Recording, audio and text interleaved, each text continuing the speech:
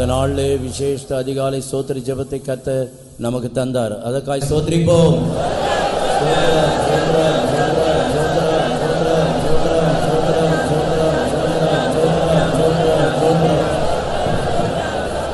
ஸ்தோத்திர ஜெபத்துக்கான சகல ஆயத்தங்களையும் கர்த்தர் நடத்தி ஆசீர்வதித்தபடியாக ஸ்தோத்திரிப்போம்.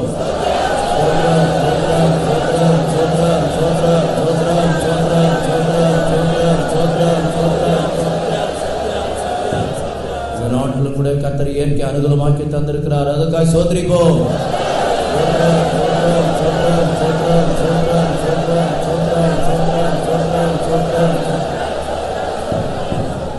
பல்வேறு இடங்களிலிருந்து ஏற்ற சமயத்திலே நம்ம இந்த இடத்திலே கூட்டி சேர்த்தார். அதற்காக கர்த்தரை ஸ்தோத்திரிப்போம்.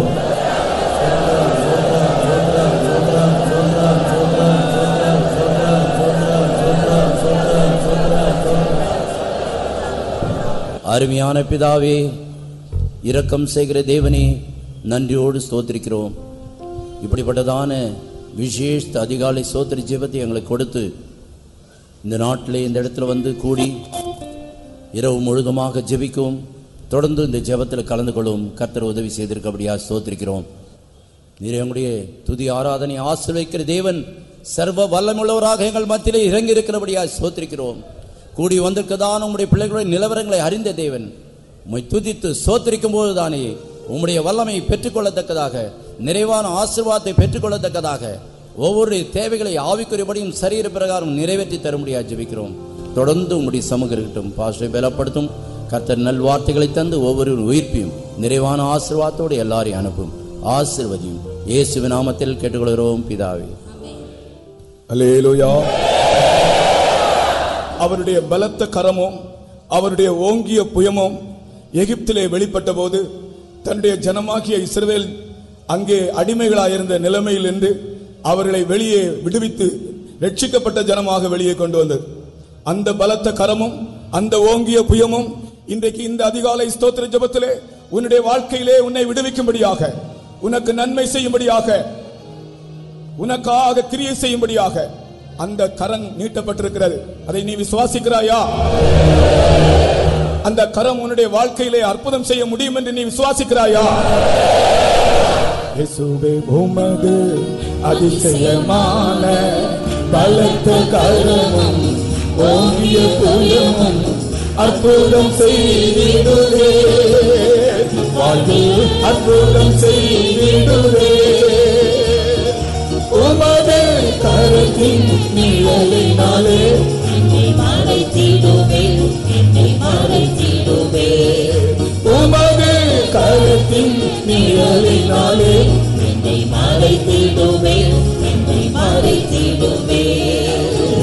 என்னை ஜெனிப்பித்த கண்மலையே, தாகம் தீர்த்திடும் கண்மலையே, என்னை ஜெனிப்பித்த கண்மலையே, தாகம் தீர்த்திடும் கண்மலையே. என் பாதங்கள் உம்மை நேர்ந்ததால் இடம் கொள்ளுவே, ஜெயம் கொள்ளுவே. என் பாதங்கள் உம்மை நேர்ந்ததால் இடம் கொள்ளுவே, ஜெயம் கொள்ளுவே. முடிவு வரையும் அன்பு வைத்தீரே, ஜீவனை வெறுத்தே, நேர்மைகள் துறந்தே, ஊழியம் செய்திடுவே, ஊழியம் செய்திடுவே. அல்லேலூயா. உமது முகத்தின் சாயலினால் நான் திருப்தியாவே, நான் திருப்தியாவே.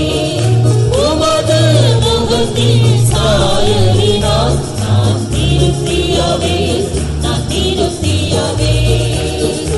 என்னை ஜெனிப்பித்த கண்மலையே, தாகம் தீர்த்திடும் கண்மலையே, என்னை ஜெனிப்பித்த கண்மலையே, தாகம் தீர்த்திடும் கண்மலையே. என் பாதங்கள் உம்மை நேர்ந்ததால் இடம் கொள்ளுவே, ஜெயம் கொள்ளுவே. என் பாதங்கள் உம்மை நேர்ந்ததால் இடம் கொள்ளுவே, ஜெயம் கொள்ளுவே. அல்லேலூயா. தேவனை தேடுகிற உணர்வுள்ள இருதயம் உண்டோ என்று பார்க்க கர்த்தர் பரலோகத்திலிருந்து மனுபுத்திரரை கண்ணோக்கி பார்த்தார். Even God was looking down from heaven down to the earth, but a man is having the heart of understanding. தேவனை தேடுகிறவர்கள் எங்கிருந்தாலும் அவர்களை வெறுமையாக விடுவதே இல்லை. Wherever there are people who seek the Lord, He will never allow them to go empty. இந்த அதிகாலையிலே ஆண்டவரை தேடி வந்திருக்கிற உங்களை அவர் ஒருபோதும் வெறுமையாக விடுவதில்லை. As you have come in this early morning seeking the Lord, He will never send you empty. நீங்கள் என்ன வாஞ்சையோடு வந்திருக்கிறீர்களோ அந்த வாஞ்சைக்கு மேலாக கர்த்தர் உங்களை ஆசீர்வதித்து அனுப்ப வல்லவராக இருக்கிறார். And whatever the desire you have come in this place, and He is going to send you from these more than what you expected. இந்த அதிகாலை ஸ்தோத்திர ஜெபத்திற்காக பல நாட்கள் ஜெபம் பண்ணி ஆண்டவர் இந்த இயற்கையை அனுகூலமாக்கி தரும்படியாக அவரிடத்தில் கெஞ்சி மன்றாடி நாங்கள் ஜெபித்துக் கொண்டே இருந்தோம். Only to make this dawn praising and blessed for many long days we have been beseeching the Lord so as to make a fair weather. கர்த்தர் நம்முடைய ஜெபங்களுக்கு இறங்கி இன்றைக்கு நாம் எல்லாரும் கூடி வந்து அவரை துதிக்கும்படியாக ஒரு அனுகூலமான காலநிலையை நமக்கு கட்டளையிட்டபடினால் முதலாவதாக நம்முடைய தேவனை நாம் கனப்படுத்தி நம்முடைய 2 கரங்களையும் உயர்த்தி சத்தமாய் ஸ்தோத்திரிப்போமாக. ஹல்லேலூயா ஹல்லேலூயா ஸ்தோத்திரம் ஸ்தோத்திரம் ஸ்தோத்திரம் ஸ்தோத்திரம். நன்றி ஆண்டவரே நன்றி ஆண்டவரே நன்றி ஆண்டவரே நன்றி ஆண்டவரே நன்றி ஆண்டவரே நன்றி ஆண்டவரே.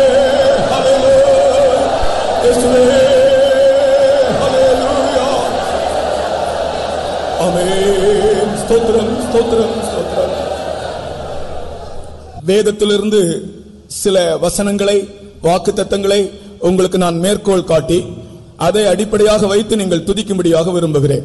And I desire, I want to quote the word of God, even the promises of God, and under that basis I want everybody to praise God. வேதத்தின் வசனங்களை அப்படியே விசுவாசிக்கிற மக்கள் நாம். And we are the people who believe the word of God exactly. ஆகையால் வேதத்தில் சொல்லப்பட்டிருக்கிற வசனத்தை விசுவாசித்து நாம் துதிக்கும்போது அந்த துதியின் மூலம் அப்படியே அந்த வசனம் நம்முடைய வாழ்க்கையிலே நிறைவேறுகிறது. Whatever in the word of God, when we believe, when we praise God, the same thing will truly happen in our life. கர்த்தருக்கு ஸ்தோத்திரம். Praise to the holy name. முதலாவதாக 149ஆம் சங்கீதத்தை திருப்புவோம். Let's turn to Psalm 149. 8ஆம் வசனமும் 9ஆம் வசனமும் வாசிக்கும்போது, And while you read 8 and 9 verses, அவர்களுடைய வாயிலே கர்த்தரை உயர்த்துகிற துதியும் அவர்களுடைய கையிலே இருபுறமும் கருக்குள்ள பட்டயம் இருக்கும். அடுத்த வசனத்திலே இந்த கனம் அவருடைய பரிசுத்தவான்களுக்கு உண்டாகும் என்று வாசிக்கிறோம்.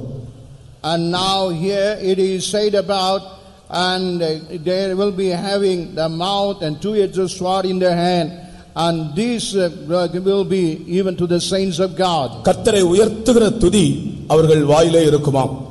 And even they will have the praise, exalt the name of the Lord. அப்படி துதிப்பவர்களுக்கு வாழ்க்கையிலே கனம் உண்டாகுமாம். And whosoever praise God, they will have exaltation. அந்த வசனத்தை தயவு செய்து வாசிப்போம். அவர்கள் வாயில் கர்த்தரை உயர்த்தும் துதியும் அவர்கள் கையில் இருபுறமும் கருக்குள்ள பட்டயமும் இருக்கும். இந்த கனம் அவருடைய பரிசுத்தவான்கள் யாவருக்கும் உண்டாகும். அல்லேலூயா. Let the high praises of God be in their mouth and a two-edged sword in their hand to execute upon them the judgment written. This honor of all the saints, praise ye the Lord. அருமையானவர்களே, இந்த அதிகாலையிலே ஆயிரம் தேவனுடைய மக்கள் ஆண்டவரை துதிக்கும்படி நாம் கூடியிருக்கிறோம். Even in this early morning, at thousands of people, we all gather to praise our God. நாம் தேவனை துதிப்பதனால் நமக்கு நன்மையும் கிருபையும் உண்டாகிறது. As we praise God, we are able to obtain goodness and grace. வெற்றியும் விடுதலையும் உண்டாகிறது. And we are able to get and victory and deliverance. மகிழ்ச்சியும் மன நிம்மதியும் உண்டாகிறது. And joy and satisfaction in our mind. நாம் தேவனை துதிக்காவிடில் தேவனுக்கு அது ஒரு நஷ்டம் அல்ல. And if we never praise God, it will never be a loss for God. ஆனால் நாம் தேவனை துதிக்காவிடில் அது நமக்கு ஒரு பேரிழப்பாகும்.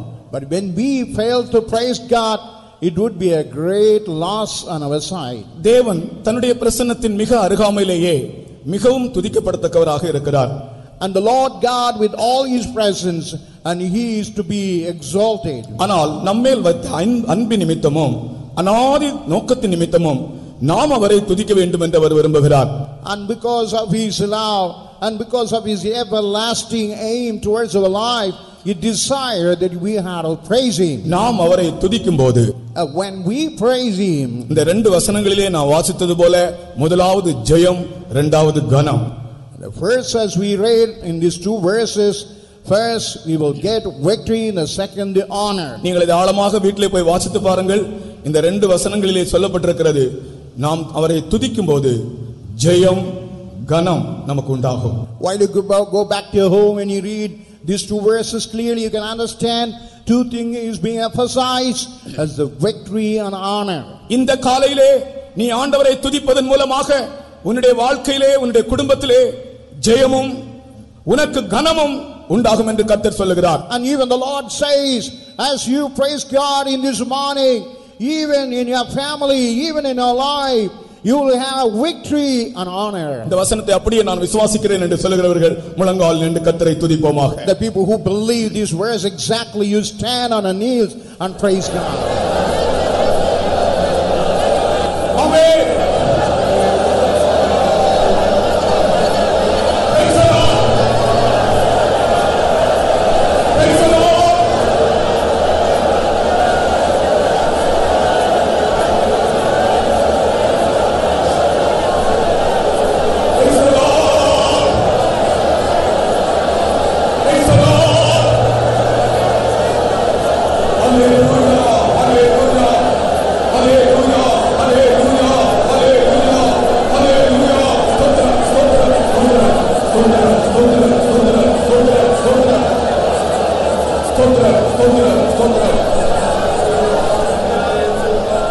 இப்பொழுது நீங்கள் துதிக்கும் போது உங்களை பின்பற்றிக் கொண்டிருக்கிற, உங்களை துன்புறுத்திக் கொண்டிருக்கிற சில தீய சக்திகளில் நின்று உங்களுக்கு ஜெயம் கிடைக்கிறது. Now when you praise God, whatever the evil powers whichever persecuting and inflicting, all going to believe you. கர்த்தர் உங்களை கனப்படுத்துகிறார். And the Lord God honor you. விசுவாசத்தோடு அவரை துதிப்போமாக. ஆர்ப்பரிப்போடு.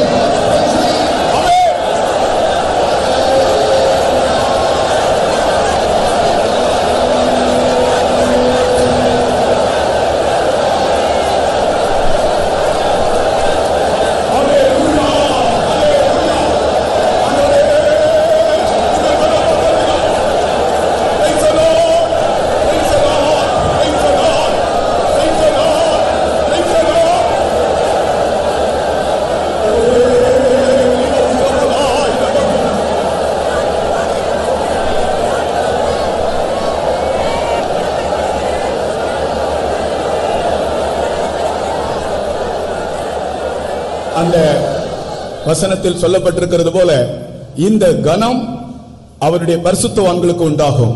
And as it said in the word of God, and all the honor will be to the saints of God. நான் அதை எப்படி சொல்லுகிறேன்? But I want to tell it in this way. இந்த கனம் அவரை துதிக்கிற பரிசுத்தவான்களுக்கு உண்டாகும். And this honor will be to the saints who praise God. கர்த்தர் இப்பொழுது நீ அவரை துதிக்கும்போது கர்த்தர் உன்னை கனப்படுத்துகிறார். But when you praise God, God going to honor you. உரத்த சத்தமாய் அவரை ஸ்தோத்திரிப்போமாக.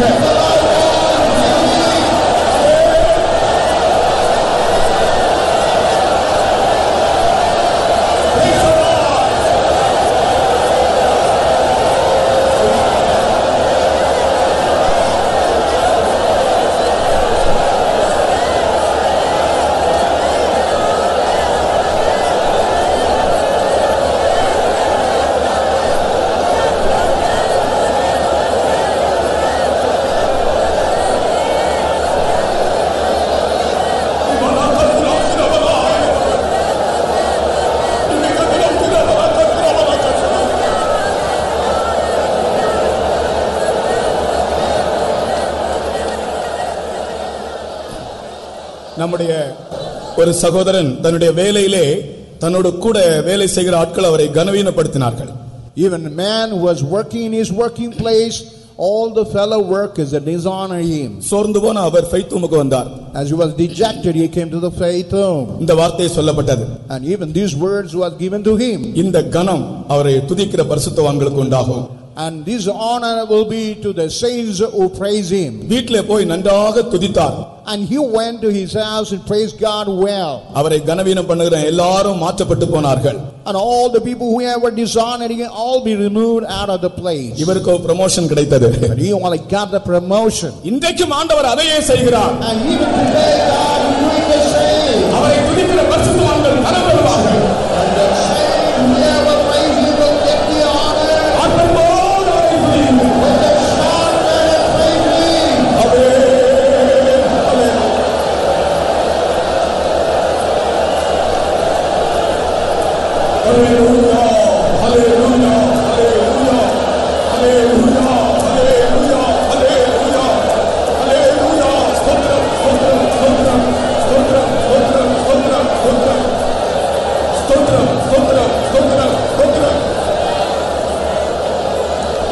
ஆமென். நான் வசனம் சொல்லும்போது நீங்கள் உட்காரலாம். When I was saying about the word of God, you can be seated down. நாம் ஸ்தோத்திரிப்போம் என்று சொன்ன உடனே நீங்கள் முழங்கால் நின்று துதிக்க வேண்டும். When I say praise God, meaning you must all stand on your knees and praise God. இன்றைக்கு கர்த்தர் உங்களுக்கு ஒரு பெரிய ஆசீர்வாதத்தை வைத்திருக்கிறார். And today God has reserved a great blessing for you. இரண்டாவதாக, And secondly, தேவன் அந்தந்த வேளையிலே ஏற்ற சமயத்திலே நமக்கு வேண்டிய ஞானத்தை நமக்கு தருகிறார் என்பதை குறித்து ஒரு வசனம் தருகிறேன். and I want to give a verse, and then and there at the right time God is giving the appropriate wisdom. நீ ஒருவேளை படித்தவனாக இருக்கலாம், அல்லது நீ ஒருவேளை படிக்காத ஒரு ஆளாக இருக்கலாம். Sometime you might be a man illiterate or you may be illiterate. ஆனால் தேவன் மேல் உனக்கு விசுவாசமும் நம்பிக்கையும் இருந்தால், But if you have that faith and belief on God, எந்த காரியத்தையும் எந்த விதத்தில் செய்யவும் வேண்டிய ஞானத்தை தேவன் அந்த வேளையில் தருகிறார். and whatever the thing at the whatever time you ought to do, God will be giving wisdom to you. ஏசாயா தீர்க்கதரிசன புத்தகம் 28ஆம் அதிகாரம் 26ஆம் வசனத்திலே அதை நாம் வாசிக்கிறோம். In Isaiah 28 and 26 we read about that. அந்த தேவன் நம்மை போதித்து உணர்த்துகிறார். And that God is teaching us and make us to understand. ஏற்ற வேளையிலே ஞானம் தருகிறார். At the right time he is giving discretion and wisdom. நீ கலங்க வேண்டிய அவசியமே இல்லை. But ye need not be confounded at any account. வாசிப்போம். அவனுடைய தேவன் அவனை நன்றாய் போதித்து அவனை உணர்த்துகிறார். For his God doth instruct him to discretion and doth teach him. அவனுடைய தேவன் அவனை நன்றாய் போதித்து உணர்த்துகிறார். And his God doth instruct him to discretion and doth teach him. எத்தனையோ பேருக்கு இந்த நாட்களிலே ஞான குறைவு இருக்கிறதே என்று ஒரு துக்கமும் மனதிலே ஒரு கலக்கமுமாய் காணப்படுகிறது.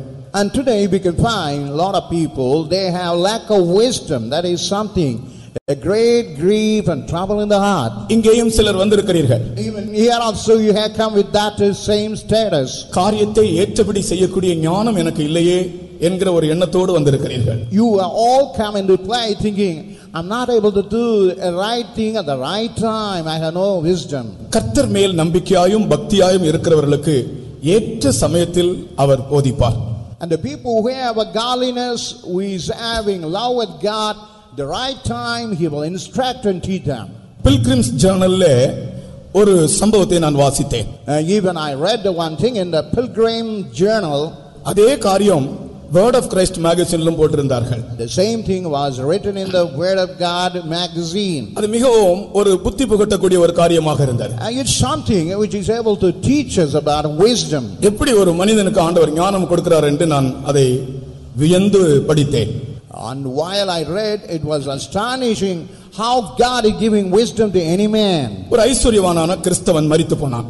And one Christian and a wealthy man was dead. அவன் மரிக்கும் முன்பு அவனுக்கு 19 குதிரைகள் இருந்தன. அவன் மரிக்கும் முன்பு தான் மரித்த பின்பு இந்த 19 குதிரைகளை என்ன செய்ய வேண்டும் என்று ஒரு உயில் அல்லது ஒரு வில் எழுதி வைத்து மரித்தானாம். And before his death, he had a 19 horses. And after the death, what should be done? He has written a will about it. அவன் எழுதின உயில் என்னவென்றால், And what the will he had written here now. இந்த 19 குதிரைகளில் பாதி என்னுடைய ஒரே மகனுக்கு கொடுக்கப்பட வேண்டும். And even the 19 horses, the half of it must be given to my elder son. நாலில் ஒரு பகுதி பக்கத்தில் இருக்கிறதான கிராம ஆலயத்துக்கு கொடுக்கப்பட வேண்டும். And 1/4 is must be given to the nearby church. ஐந்தில் ஒரு பகுதி எனக்கு ஒரு உண்மையுள்ள வேலைக்காரன் இருக்கிறான், அவனுக்கு கொடுக்கப்பட வேண்டும். 1/5 must be given to a servant who is so faithful. மரித்த பின்பு குதிரைகளை பங்கிடுவதிலே பெரிய பிரச்சனை ஏற்பட்டது. And after the death of that man, there was a great trouble erupted in dividing those horses. கிராம பெரியவர்கள் இந்த குதிரை பங்கிடுவதில் பெரிய தலைவேதனையாய் அவர்களுக்கு மாறிவிட்டது. And in dividing the horses, that became a great trouble for those people. 19 குதிரைகளில் பாதியை எப்படி கொடுக்க முடியும்? 19 horses, how it could be divided, given as a half? ஒரு குதிரையை வெட்டி கொடுக்க முடியுமா? Would any one horse could be cut into 2 pieces and given? 2 வாரம் அவர்களுக்கு என்ன செய்ய வேண்டும் என்றே தெரியவில்லை. And 2 weeks they don't know what to do. கடைசியிலே பக்கத்து கிராமத்தில் ஒரு பக்தி உள்ள, ஒரு தேவ பக்தி உள்ள ஒரு வயதான முதியவர் ஒருவர் இருந்தார். But in the nearby village they found one aged pious man. அவரிடத்திலே நாம் இந்த காரியத்தை கொண்டு போவோம், அவர் என்ன சொல்கிறார் பார்ப்போம் என்று அவரை அழைத்தார்கள். And let us take the matter to him, let us call him, let's see what he answers. அவர் தன்னுடைய குதிரையிலே வந்தார். And he was coming in his horse. என்ன காரியம் என்று கேட்டார். And he asked what was the matter. மரித்து போன மனிதன் எழுதி வைத்திருந்த உயிலை பற்றி இவர்கள் விவரித்து சொன்னார்கள். And they explained about the will written by the dead person. 19 குதிரைகள். It was 19 horses. அதிலே பாதி அவனுடைய ஒரே மகனுக்கு கொடுக்கப்பட வேண்டும். And half of it must be given to his only son. நாலில் ஒரு பகுதி பக்கத்தில் இருக்கிறதான கிராம ஆலயத்துக்கு கொடுக்கப்பட வேண்டும். And 1/4 must be given to the next nearby that church and the temple. ஐந்தில் ஒரு பகுதி உண்மையுள்ள வேலைக்காரன் ஒருவன் இருக்கிறான், அவனுக்கு கொடுக்கப்பட வேண்டும். And 1/5 of that must be given to that one faithful servant. அப்பொழுது முதியவர் சொன்னார், அதற்கென்ன, நான் எளிதாக செய்து விடுகிறேன் என்று சொன்னார். And the aged man told, okay, I can do it very easily. அந்த 19 குதிரையும் வரிசையாய் கொண்டு வந்து நிறுத்துங்கள். And asked him to stand the 19 horses. 19 குதிரையும் வரிசையாய் கொண்டு வந்து நிறுத்தினார்கள். And he made to stand those horses one by one. பெரியவர் தான் வந்த குதிரையை 20வது குதிரையாக நிறுத்தினார். And even the 20th horse was his aged man's horse. இப்பொழுது பங்கிடுவது ரொம்ப லேசாக மாறிவிட்டது. Now dividing those horses became an easy one. 20 குதிரைகளில் பாதி 10 குதிரைகள் ஒரே மகனுக்கு. And out of the 20, 10 has been given to the elder only son. நாலில் ஒரு பகுதி 5 குதிரைகள் அந்த கிராம ஆலயத்துக்கு. And that is 1/4, the 5 horses, even it was given to the nearby the church. ஐந்தில் ஒரு பகுதி எத்தனை குதிரைகள்? 4 குதிரைகள். அது யாருக்கு? உண்மையுள்ள வேலைக்காரனுக்கு. That is 1/5, that 4 horses, and it was given to a faithful servant. 10, 5, 4 எத்தனை ஆச்சு? 19 குதிரைகள். கடைசில முதியோர் வந்த குதிரை இருந்தது, அதில் ஏறி முதியோர் போய்விட்டார். And 10, 5 and 4, 19 horses. Finally the elderly man who came in the horse, he went back to his place. கிராம பெரியவர்கள் எல்லாரும் திகைத்து போனார்கள். Even all the elders of the village, they were so astonished. இது எங்கிருந்து வந்த ஞானம்? How he got this wisdom. தேவன் அந்தந்த வேளையிலே ஒரு ஆலோசனை கொடுக்கிறார். And God is giving wisdom in then and there at the right time. தேவ பக்தி உள்ள ஒரு ஆளாக இருந்தால், if you happen to be a pious and godly man, உன்னுடைய தலையை போட்டு நீ குழப்ப வேண்டிய அவசியம் இல்லை. and there is no need to confound and confuse your அவனுடைய தேவன் அவனை நன்றாய் போதித்து உணர்த்துகிறார். And his God is able to teach and instruct him. ஏற்ற சமயத்தில் நீ செய்ய வேண்டியது என்ன என்று கர்த்தர் உனக்கு போதிப்பார். At the right time what you have to do, he will teach you. இந்த வசனத்தை விசுவாசிக்கிறவர்கள் முழங்கால் நிற்போம். And whosoever believe this word, stand on our knees. உன்னுடைய தலை குழம்ப வேண்டிய அவசியம் இல்லை. Your mind need not be confused. ஏற்ற சமயத்தில் செய்ய வேண்டிய ஞானம் உனக்கு வெளிப்படும். And what you have to do at the right time, the right wisdom will be revealed. கர்த்தர் உனக்கு நன்றாய் போதித்து உணர்த்துகிறார். And God will instruct you. காரியத்தை எப்படி செய்ய வேண்டும் என்று உனக்கு ஞானம் தருகிறார். How to deal the matter, he giving wisdom. விசுவாசிக்கிறவர்களுடைய கைகளை தட்டி கர்த்தரை ஸ்தோத்திரம் பண்ணுங்கள். ஆமென்.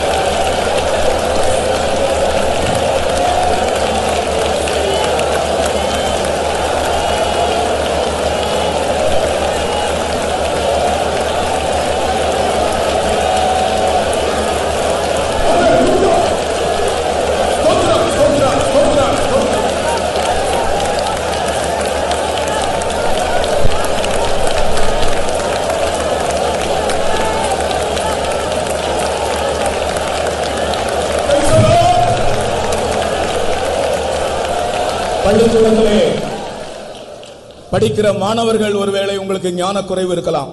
As you are a studying student, you may have a lack of wisdom in studying. கணக்கு பாடத்திலே நீங்கள் மிகவும் குறைந்த மதிப்பெண்கள் வாங்குறவர்களாக இருக்கலாம். Even in the mathematics, you may be getting the least marks. ஆனால் கர்த்தர் உங்களுக்கு நன்றாய் போதித்து உங்களை உணர்த்துகிறார். But the Lord God teach you and instruct you well.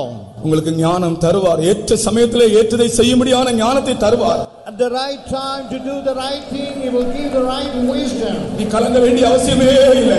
You may not be confused and confounded. அது கர்த்தர் செய்கிற காரியம். That is the work of my Lord. விசுவாசத்தோடு ஆண்டவரை ஸ்தோத்திரிப்போமாக. In the name of praise Him.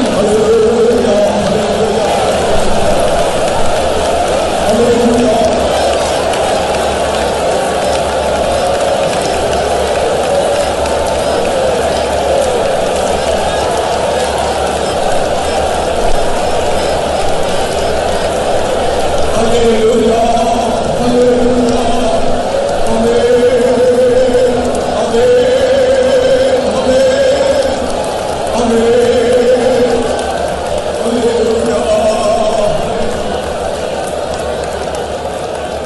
ஆமென். அடுத்ததாக ஆண்டவர் நம்மை கைவிடுவதில்லை என்கிறதான அந்த காரியத்தை குறித்து ஒரு வசனம் தருகிறேன்.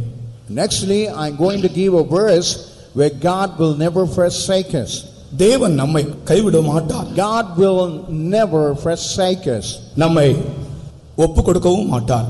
And He will never yield to anyone. அதை நாம் விசுவாசிப்போமாக. Let's believe that. தீய சக்திகள் நம்மோடு போராடும் போது, When all evil forces working against us, சில வேளைகள் வியாதிகள் வரும்போது, sometimes when we have a sicknesses, நம்முடைய திராணிக்கு மிஞ்சி சில சோதனைகள் வழியாய் நாம் போகும்போது, when we go through temptation which is something beyond our capabilities, தேவன் நம்மை கைவிட மாட்டார். but God will never forsake us. ஓசியாவின் புஸ்தகம் 11ஆம் அதிகாரம் 8ஆம் வசனத்திலே ஒரு அருமையான வசனம் இருக்கிறது. In Hosea chapter 11, we got one beautiful verse. எப்பிராயுமே, நான் உன்னை எப்படி கைவிடுவேன்? O Ephraim, how could I forsake you? இஸ்ரவேலே, நான் உன்னை எப்படி ஒப்பு கொடுப்பேன்? O Israel, and how I able to give you? அந்த வசனத்தை வாசிப்போம். Let's read that verse. எப்ராயிமே, நான் உன்னை எப்படி கைவிடுவேன்? இஸ்ரவேலே, நான் உன்னை எப்படி ஒப்பு கொடுப்பேன்? How shall I give thee up, Ephraim? How shall I deliver thee, Israel? எப்பிராயுமே, நான் உன்னை எப்படி கைவிடுவேன்? O Ephraim, and how I would forsake you. கர்த்தர் என்னை கைவிடுவாரா என்கிற சந்தேகம் உன்னுடைய வாழ்க்கையில் அநேக முறை உனக்கு எழும்பி இருக்கிறது. And even you will have a doubt in many occasions where God would forsake you. இன்றைக்கு அப்படிப்பட்டவர்களுக்கு ஆண்டவர் திட்டவட்டமாக சொல்லுகிறார், எப்பிராயுமே, நான் உன்னை எப்படி கைவிடுவேன்? And now for that kind of person, God says definitely, O Ephraim, in what way could I forsake you? இஸ்ரவேலே, நான் உன்னை எப்படி ஒப்பு கொடுப்பேன்? O Israel, in what way I will give you up? இந்த வசனத்தை என்னுடைய வாழ்க்கையிலே சம்பவித்த ஒரு சம்பவத்தோடு ஒப்பிட்டு நான் உங்களுக்கு விளக்குகிறேன். And in this incident, I compare what had happened in my personal life. ஒரு முறை வியாதியா இருந்த ஒரு அம்மாவை சந்தித்து ஜெபிக்கும்படியாக நான் போனேன். அவர்களுடைய புருஷன் ஒரு மகா குடிகாரன். And her husband was a drunkard. பெரிய போராட்டத்தின் மத்தியில் தான் அந்த தாய் கூட்டத்துக்கு வரும். While in the midst of a great struggle, that mother would be attending the church. விசுவாசத்தோடு இருந்தது. வியாதி படுக்கையில் ஆனபோது நாங்கள் ஜெபிக்க போனேன். And she was with the faith, and she was made sick, and while she was in the bed, we went to pray for her. அவர்களுடைய கேட்டை திறந்து நான் உள்ளே போனபோது, While I opened the gate and while I entered in, அவர்களுடைய புருஷன் கையிலே ஒரு சிகரெட்டோடு தன்னுடைய பெரிய நாயை இப்படி சங்கிலியிலே பிடித்து நின்று பார்த்து கொண்டிருந்தார். and I saw her husband with a cigarette in his mouth and having a big dog in his hand, standing and watching all that. என்னை கண்டவுடன் அந்த நாயை அப்படி விட்டு விட்டார். While he saw me, he just let loose the dog towards me. ஒரு பெரிய நாய். It was a gigantic big dog. அந்த நாய் அப்படியே சத்தத்தோடு அலறி பயங்கரமான சத்தத்தோடு எனக்கு நேராக ஓடி வந்தது. And the dog with the great screaming barking sound, it came rushing towards me. நான் அவருடைய வீட்டிற்கு போவதற்காகவே நான் உபவாசத்தோடு தான் போயிருந்தேன். And wanting to go to that house with all fasting, I was going that time. அந்த நாய் ஓடி வந்தபோது நான் எனக்குள்ளே மிகவும் கலங்கினேன். When that dog was running towards me, I was greatly confounded within me. கர்த்தாவே என்னை கைவிட்டீரா என்று எனக்குள்ளே நான் கலங்கினேன். And I was greatly confounded, saying, Lord, have you forsaken me? உடனே ஒரு சத்தம் நான் எனக்கு கேட்கிறது, எப்பிராயிமே உன்னை நான் எப்படி கைவிடுவேன்? Immediately I could hear a subtle voice, Oh Ephraim, how could I forsake you? அந்த மனுஷன் அந்த நாயை விட்டு அவர் சிகரெட் அப்படி வைத்து பார்த்து கொண்டே இருக்கிறார். அந்த நாய் ஓடி வந்து என்னுடைய பாதத்தில் அப்படியே படுத்து விட்டது. And he was having cigarette in his mouth and let loose that dog, and he was watching what the dog going to do. But the dog came and fell flat on before my feet. இந்த சம்பவத்தை கண்ட பின்பு அவர் இறங்கி வந்து என்னை உள்ளே வரும்படி அழைத்தார். When he had seen all these incidents, he came voluntarily and invited me to come in. எப்பிராயிமே உன்னை நான் எப்படி கைவிடுவேன்? Oh Ephraim, how shall I forsake you? இஸ்ரவேலே உன்னை நான் எப்படி இந்த நாய்க்கு ஒப்பு கொடுப்பேன்? Oh Israel, how could I give you to this dog? இந்த எப்பிராயிமே என்கிறதான அந்த இடத்தில் உன்னுடைய பெயரை கர்த்தர் சொல்லுகிறார். And even in the place of Ephraim, God is saying your name. உன்னை நான் எப்படி கைவிடுவேன்? What a way I would forsake you. உன்னை நான் எப்படி ஒப்பு கொடுப்பேன்? In what a way I will give you up. இதை விசுவாசிக்கிறீர்களா? Do you believe it? இந்த வார்த்தையை விசுவாசிக்கிறீர்களா? Believe this word of God. முழங்கால் நின்று கர்த்தரை துதிப்போமாக.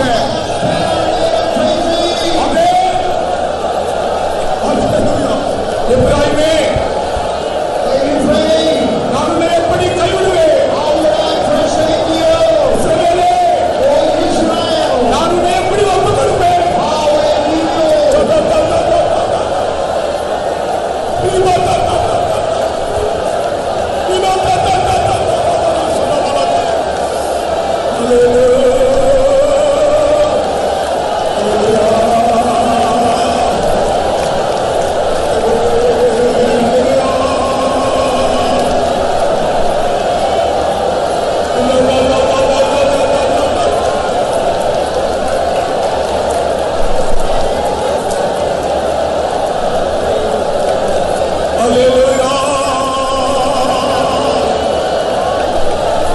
என்னை நினைப்பித்த கண்மலையே, தாகம் தீர்த்திடும் கண்மலையே, என்னை நினைப்பித்த கண்மலையே, தாகம் தீர்த்திடும் கண்மலையே, தாகங்கள்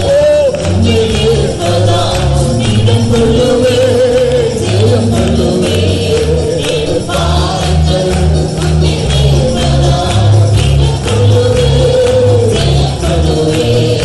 என்னை ஜெயிப்பித்த கண்மலையே,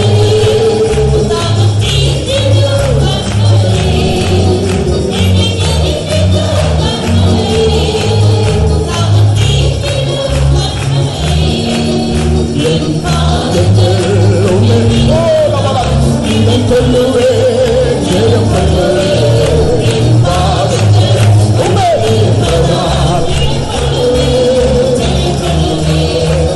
பாதங்கள்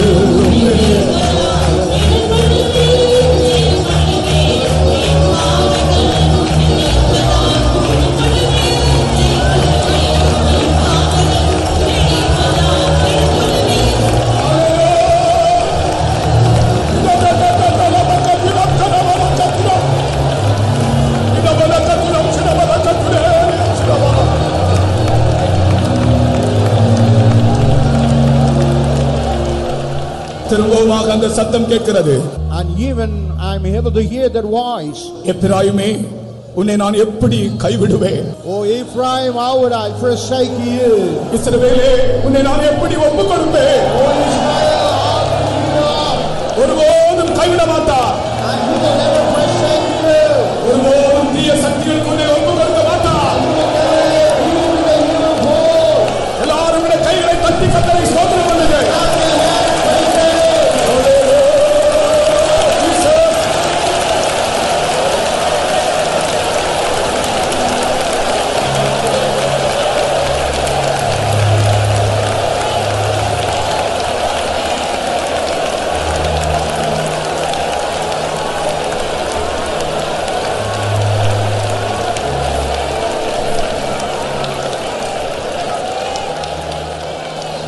ஆமென். நாம் அடுத்த வசனத்துக்கு போவோம். Let's go to the next verse. நான் ஜெபிக்கும் போது கர்த்தர் எனக்கு ஒரு காரியத்தை ஏவினபடினால் இந்த வசனத்தை உங்களுக்கு நான் தருகிறேன். As while I was praying, as God persuaded me, I want to give this verse to you. மற்றவர்கள் உங்களுக்கு இழைத்த தீங்கு நிமித்தம் கோபம், பழிவாங்குதல் போன்ற ஆவிகள் அநேகருக்குள்ளே அநேகருடைய இருதயத்தை கலக்கிக் கொண்டே இருக்கின்றன. As somebody did evil to you, you are having anger and vengeance always seems to be troubling your heart and mind. பொதுவாக கோபம் என்கிற சுபாவம் சிறு பிள்ளைகளில் இருந்து வாலிபர்களில் இருந்து வயோதிபர் வரைக்கும் இந்த கோபம் என்கிற சுபாவம் அது ஒரு கொள்ளை நோயை போல் பரம்பிக் கொண்டிருக்கிறது.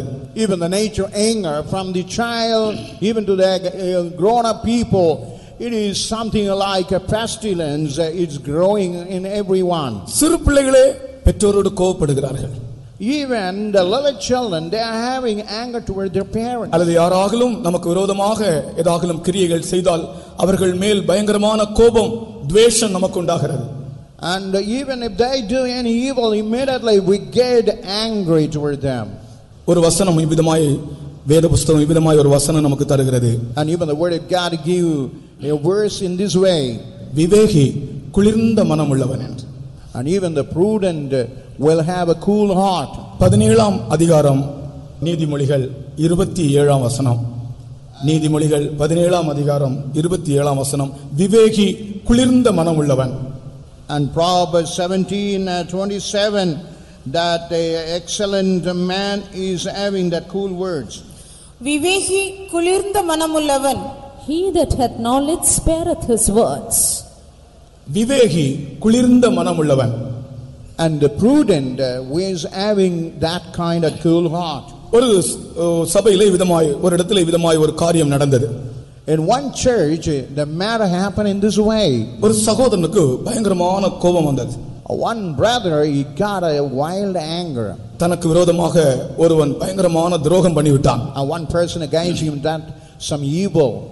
ஆகையால் அந்த சகோதரனை எப்படியாகிலும் அடிக்க வேண்டும் என்று சொல்லி இவர் பயங்கரமான கோப வேஷத்தோடு புறப்பட்டார். And wanting to beat that man with all angry mood, he started toward that place. ரோட்ல நடந்து போய் கொண்டிருக்கிறார். And while he walking on the road toward that place, மனதுக்குள்ளே ஒரு பயங்கரமான குழப்பம், சூடு ஏறுகிறது. and he was having such a warming up with the having anger mood toward that man. தலையெல்லாம் சூடு ஏறுகிறது. Even the whole brain is getting the heat. நான் நம்பி இருந்தேன், எனக்கு துரோகம் பண்ணி விட்டானே, அவனை என்ன செய்கிறேன் பாரு என்று. I trusted him, but he did evil and treachery. Let me see what I could do for him. இப்படி இவன் ரோட்ல போகும்போது While he was walking on the road, ஒரு வெள்ளை கலர்ல ஒரு வேன் ரோட்ல போகிறது. and while he was passing on the road, he saw a white color van passing by. அது ஒரு சாதாரணமாக இந்த ஐஸ்கிரீம் கொண்டு போகிற van, ice cream. And it is ordinarily ice cream van. அதிலே ஒரு வார்த்தை, பெரிய எழுத்துக்கள் ஒரு வார்த்தை எழுதப்பட்டிருந்தது, உன்னை குளிர்ச்சியாய் வைத்துக்கொள் என்று. And he saw a big letter written, keep yourself cool. உன்னை குளிர்ச்சியாய் வைத்துக்கொள். Keep yourself cool. ஐஸ்கிரீம் விஷயத்தில் தான் அந்த வேன்ல எழுதப்பட்டிருக்கிறது. ஆனால் இந்த மனுஷனுக்கு அந்த வார்த்தை ஒரு தேவ வார்த்தை போல் மாறியது. And it's only written about the ice cream, but for this man, these words were something like a word from God. சரியில்லாத பிலேயாமுக்கு கழுதை போதும் ஒரு வார்த்தை சொல்ல. Even the Balaam, who is not a right person, is enough for him an ordinary ass. சரியில்லாத விசுவாசிக்கு ஒரு ice cream van போதும் Even the believer who is not a right person, it's enough the ice cream van to teach him. உன்னை குளிர்ச்சியாய் வைத்துக்கொள் என்ற வார்த்தை அவன் படித்த உடனே அது இவனுடைய மனதுக்குள்ளே கிரியை செய்ய ஆரம்பித்தது. When that word he had written, that which had reached his mind, started working in him. சரி, நான் என்னை குளிர்ச்சியாய் வைத்துக் கொள்ளவில்லை, சூடா இருக்கிறேனே, என் மனது சூடா இருக்கிறதே, என் இருதயம் சூடா இருக்கிறதே, ஒரு ஆளை அடிக்க போகிறேனே, இப்படியெல்லாம் அவன் நினைத்து அந்த இடத்திலேயே திரும்பி வந்து விட்டான். திரும்பி வந்து வீட்டிலே கர்த்தர் அவனுக்கு ஒரு மனஸ்தாபத்தின் ஆவியை கொடுத்தார். Oh, I had to keep myself cool, but I'm very much given to heat to the brain about their person. And he came back to his house and he had a great remorse. கர்த்தர் அதே வார்த்தை இன்றைக்கு உங்களுக்கு சொல்லுகிறார். Even the Lord God say the same words to you. விவேகி குளிர்ந்த மனம் உள்ளவன். And even the prudent is having such kind of cool நீ words. குளிர்ந்த மனமுள்ளவனாய் இருந்தால் நீ விவேகி.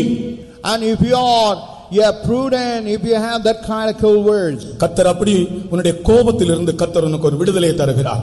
And God is giving a deliverance out of your anger. இப்பொழுது நாம் துதிக்கும்போது நமக்கு குளிர்ந்த ஒரு மனதை கர்த்தர் தருகிறார். And when you praise God, God going to give you the cool heart and cool mind. அந்த கோப ஆவி நம் துதிக்கும்போதே ஓடி போக வேண்டும். And all the anger spirit, when you praise, it must be driven away. உன்னுடைய கோபத்தின் நிமித்தம் உன்னுடைய குடும்பத்தில் எவ்வளவு கலக்கம், And because of your anger, how much great problem inside your family. உன்னுடைய வேலையில் எவ்வளவு பிரச்சனை, How much do you have a problem even in your working place? உன்னுடைய கோபத்தின் நிமித்தம் உன்னுடைய ஊழியத்திலே எவ்வளவு பிரச்சனைகள். And because of your angry nature, how much you have a lot of problem in our working places. விவேகி குளிர்ந்த மனமுள்ளவன். And the prudent is a man of cool mind. இந்த வசனத்தை நாம் ஸ்தோத்திரம் பண்ணி சொந்தமாக்க வேண்டும். And we had to praise and make this word of God as our own. ஸ்தோத்திரிப்போமாக, விசுவாசத்தோடு ஸ்தோத்திரிப்போமாக. அந்த வசனத்தை சொந்தமாக்குகிறதான நோக்கத்தோடு கர்த்தரை ஸ்தோத்திரியுங்கள். I want you to make that word of God own without praising. ஆமென். கர்த்தர் உனக்கு ஒரு குளிர்ந்த மனதை தருகிறார்.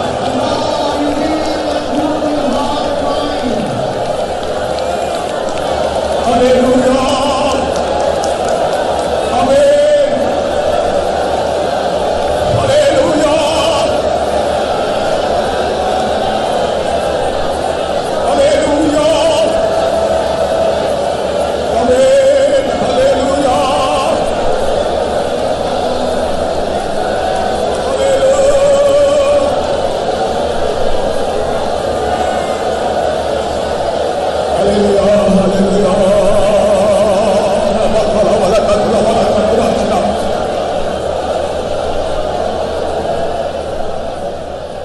அருமையானவர்களே, Oh dear beloved, இந்த கோப ஆவியை எதிர்த்து தான் நாம் இப்பொழுது ஸ்தோத்திரம் பண்ணுகிறோம்.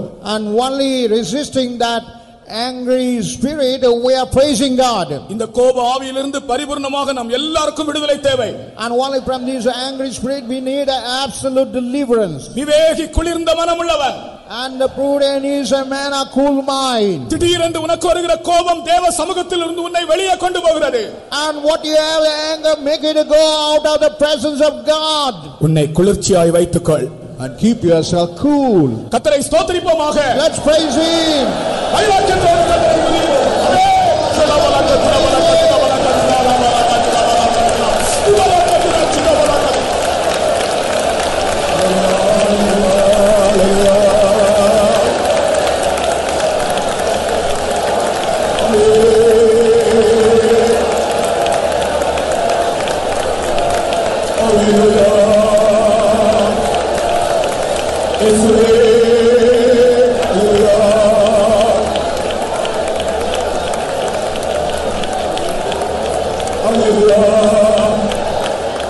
ஒரு ஜனமாகிலும் ஓர் மனுஷனுக்காகிலும் அவர் சமாதானம் அருளினார்.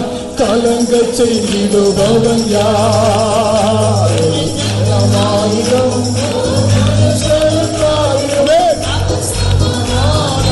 அருளினார். கலங்க செய்திடுபவன் யார்? இயேசுவா என்று நாம் அழைத்தார்.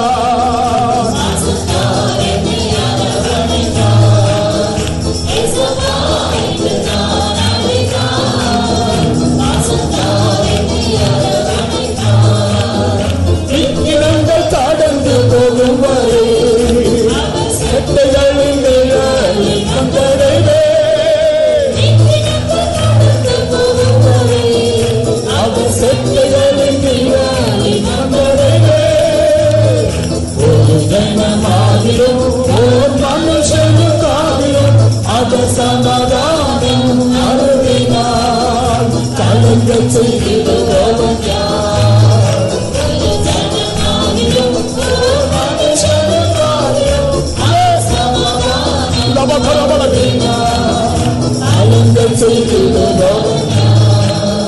ஆவிக்குரிய தேவனுடைய ஜனங்கள் மத்தியிலே, விசுவாச ஜீவியம் செய்கிற தேவ ஜனங்கள் மத்தியிலே இந்த கோபம் என்கிற ஒரு கொள்ளை நோய் ஒரு புற்று வியாதியை போல், புற்றுநோயை போல் பரவிக்கொண்டே இருக்கிறது.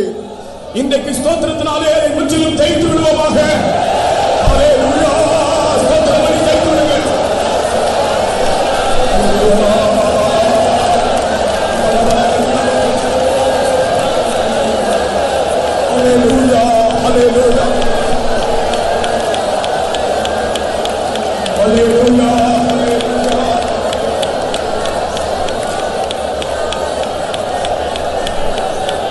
அடுத்ததாக வாலிபர்களுக்கு நான் ஒரு வசனம் தருகிறேன். Nextly, I want to give a word of God to the young people. வாலிபர்கள் மிகவும் விசேஷமானவர்கள். The young people are very special. அவர்களுக்கு கண்டிப்பாக ஒரு வசனம் இந்த அதிகாலை ஸ்தோத்திர ஜெபத்தில் தேவை. And certainly a word of God is so required for the young people. இந்த முறை வாலிபர்களுக்கு ஆண்டவர் தந்த வசனம் 1 Samuel 17:58. And what God had given the 1 Samuel 17:58 for the young people. 1 Samuel 17:58. 1 Samuel 17:58. அப்பொழுது சவுல், வாலிபனே நீ யாருடைய மகன் என்று அவனை கேட்டதற்கு தாவீது, நான் பெத்லகேம் ஊரானாய் இருக்கிற உம்முடைய அடியானாகிய ஈசாயின் மகன் என்றான். And Saul said to him, Whose son art thou, thou young man? And David answered, I am the son of thy servant Jesse the Bethlehemite. Saul தாவீதை பார்த்து கேட்கிறான், வாலிபனே நீ யாருடைய மகன் என்று. And now Saul looking unto that David, O son, to whom you. அதே கேள்வியை இந்த அதிகாலையிலே கர்த்தர் இங்க இருக்கிற வாலிபர்களோடு கேட்கிறார். வாலிபர்களே நீங்கள் யாருடைய பிள்ளைகள்? And even God is asking, whose son art thou? அதற்கு தாவீது சொன்ன பதில் என்ன தெரியுமா? What was the answer reply of David? நான் பெத்லெகேம் ஊரானா இருக்கிற உம்முடைய அடியானாகிய ஈசாயின் மகன். I am the son of thy servant Jesse the Bethlehemite. நான் உம்முடைய அடியானாகிய ஈசாயின் மகன். I am the son of thy servant Jesse the Bethlehemite. கர்த்தருக்கு ஸ்தோத்திரம். Praise to the holy name. வாலிபர்களே நீங்கள் யார் என்ற கேள்விக்கு, Oh dear young people, where you are, நாம் எல்லாரும் சொல்ல வேண்டிய பதில் என்ன என்று இந்த வசனம் சொல்லுகிறது. and the word of God says what we all have to answer. ஒரு அல்லேலூயா சொல்லுங்கள். கர்த்தருக்கு ஸ்தோத்திரம். Praise to the holy name. தாவீது சொன்னான், நான் ஈசாயின் மகன் என்று. And David said that he was son of Jesse. நாம் சொல்ல வேண்டியது, நாம் ஈசாயின் வேரில் தோன்றின இயேசுவின் பிள்ளைகள். And we had to say, we are the children of God which had sprang out of the root of Jesse. ஈசா என்ற பெயருக்கு ரெண்டு அர்த்தங்கள் உண்டு. Even the word Jesse is having a two meaning. முதல் அர்த்தம் மிகுந்த ஆஸ்திக்காரன் என்ற அர்த்தம். The first one is a much wealthy man. ஈசா என்றால் மிகுந்த ஆஸ்திக்காரன். Jesse meant very wealthy man. இரண்டாவது ஈசா என்றால் யெகோவா ஜீவிக்கிறார். And Jesse meant and Jehovah lives. அப்படி என்றால் நாம் யாருடைய பிள்ளைகள்? Then whom we belong, children? நாங்கள் மிகுந்த ஐஸ்வர்யவானாகிய ஆஸ்திக்காரனாகிய அந்த இயேசுவின் பிள்ளைகள். And we all the son and children of that much wealthy God Jesus. இரண்டாவது நாங்கள் ஜீவனோடு இருக்கிற தேவனின் பிள்ளைகள். The second, we are the children and son of the God who is living. கர்த்தராகிய இயேசு கிறிஸ்து பரலோகத்தில் எல்லாவற்றுக்கும் அவர் சொந்தக்காரர். And even God is something, the owner of all the things in heaven. வானத்தையும் பூமியையும் சிருஷ்டித்தவரே அவர்தான். And he the Lord who created heaven and earth. ஆகையால் நீ சொல்ல வேண்டும், நான் ஒரு மிகுந்த ஆஸ்திக்காரனுடைய பிள்ளை என்று நீ சொல்ல வேண்டும். வாலிபர்களே உங்களோடு கர்த்தர் பேசுகிறார். Oh young people, God says you have to say, I am a children of that wealthy God. நீ ஒரு சிறிய ஆசீர்வாதத்திற்காக பிச்சைக்காரன் போல அலைய வேண்டிய அவசியம் இல்லை. For the simple blessing you need not be roaming like a beggar. ஒரு ஜாபுக்காக, ஒரு வேலைக்காக நீ சாதாரண மனிதனை போல, சாதாரண ஒரு வாலிபனை போல நீ அலைய வேண்டிய அவசியம் இல்லை. Like a watchman, like honorary servant, you need not be loitering like an honorary young man. உன்னுடைய தகப்பன் யார்? And who is your father? ஈசாய். And he just said, அந்த பெயருடைய அர்த்தம் மிகுந்த ஆஸ்திக்காரன். and the meaning of that name, a wealthy man. ஆனால் உண்மையிலே ஈசாயை பற்றி நாம் பார்க்கும்போது அவனுடைய பெயருடைய அர்த்தம் தான் அவன் ஆஸ்திக்காரன். ஆனால் அவனுடைய குடும்பத்தை நாம் பார்க்கும்போது ஈசாயின் குடும்பம் ஒரு எளிய குடும்பம் தான். Even though he is having the name as a wealthy, but the true status of that family was a poor people. ஈசாயினுடைய தகப்பன், அவனுடைய தகப்பன் போவாஸ், இது அந்த குடும்பங்கள் எல்லாம் ஐஸ்வர்யவானான குடும்பங்கள். And Jesse and his forefather Boaz, all the rich and wealthy people. ஆனால் ஈசாயின் குடும்பம் ஒரு எளிய குடும்பம். But Jesse family is a poor family. அவருடைய பெயரின் அர்த்தம் ஆஸ்திக்காரன். And the meaning of the name is a wealthy person. அதனுடைய அர்த்தம் என்ன? What is the meaning? நம்முடைய கர்த்தராகிய இயேசு கிறிஸ்து ஐஸ்வரியமுள்ளவர்தான், ஆனால் நமக்காக அவர் தரித்திரரானார். And the Lord Jesus Christ is a rich person for our sake. He became poor. நம்மை ஐஸ்வரியவான்களாக்கும்படிக்கு அவர் தரித்திரரானார். Why to make us rich he became a poor. வாலிபர்களே, நீங்கள் இந்த உலகத்தின் ஆசீர்வாதங்களுக்காக கவலைப்பட வேண்டிய அவசியமில்லை. நீங்கள் ஒரு ஆஸ்திகாரனுடைய பிள்ளைகள் என்று நீங்கள் மனதில் வைத்துக் கொள்ளுங்கள். Oh young people, you not to be worried about the lack of blessing, but you belong to the children of that wealthy God. உங்களுடைய ஃபியூச்சரை பற்றி கூட நீங்கள் கவலைப்பட வேண்டிய அவசியமில்லை. And you not be worried about a future. என் தகப்பன் மிகுந்த ஆஸ்திகாரன். ஹல்லேலூயா. My father is a wealthy God. அவர்தான் ஈசாயின் வேரில் வந்த இயேசு கிறிஸ்து. That is Jesus Christ who come out of that root of Jesse. அது உண்மை என்று சொல்றவர்கள் இப்படியே ரெண்டு கைகளை காட்டி வாலிபர்கள் ஒரு அல்லேலூயா சொல்லுங்கள் பார்க்கலாம். எல்லாருமே வாலிபர்களாய் மாறிவிட்டார்கள். Now all had turned to be like young people. கர்த்தருக்கு ஸ்தோத்திரம். Pray to the holy name. இரண்டாவது, ஈசா என்றால் யெகோவா ஜீவிக்கிறார் என்ற அர்த்தம். And Jesse means that God lives. நாங்கள் ஜீவிக்கிற தேவனுடைய பிள்ளைகள், ஜீவனுள்ள தேவனுடைய பிள்ளைகள். And we are the children of the Lord who lives. எங்கள் தேவன் ஜீவிக்கிறார். Our God is a living God. கர்த்தருக்கு ஸ்தோத்திரம். Praise to the holy name. Our ஜீவிக்கிறபடியால் As he is the living God, நாங்களும் ஜீவிக்கிறோம். and we are also able to live. அவருக்குள்ளிருந்து எங்களுக்கு ஜீவன் கிடைக்கிறது. And only from him we are able to get alive. அது நம்முடைய ஜெய ஜீவியத்தை காண்பிக்கிறது. So all it denotes about the overcoming life. நீங்கள் ஈசாயின் பிள்ளைகள் என்று நீங்கள் சொல்லும்போது, When he say you are the children of Jesse, அல்லது இயேசுவின் பிள்ளைகள் என்று நீங்கள் சொல்லும்போது, when he say you are the children of Jesus, அதனுடைய அர்த்தமே நாங்கள் ஜெயிக்கிற பிள்ளைகள் என்றுதான் அர்த்தம். the meaning is that we are all the overcoming children. எல்லா தோல்விகளையும் ஆண்டவர் உங்களை விட்டு மாற்றுகிறார். And God remove all the failures out of your life. உங்களை ஆசீர்வதிக்கிறார். And he blesses you. நல்ல சாலரியில வேலை தருகிறார். And he gives a job with a good salary. நல்ல கம்பெனில வேலை தருகிறார். He gives a job in a good company. உங்களை ஆசீர்வதிக்கிறார். And he blesses you. உங்களை இன்னும் ஆசீர்வதிக்கும் போது கர்த்தருடைய ஊழியத்திற்கே கொண்டு வந்து விடுகிறார். When he bless you more and more, he will bring you to the ministry. முழங்காலில் நிற்போம். Let's stand on a knee. வாலிபனே, Oh young man, நீ யாருடைய மகன்? who art thou? இப்ப நான் கேட்கிறேன், நீங்க பதில் சொல்லணும். But I'm asking you, you must give answer. வாலிபர்களே, Oh young people, நீங்கள் யாருடைய பிள்ளைகள்? whose son art thou?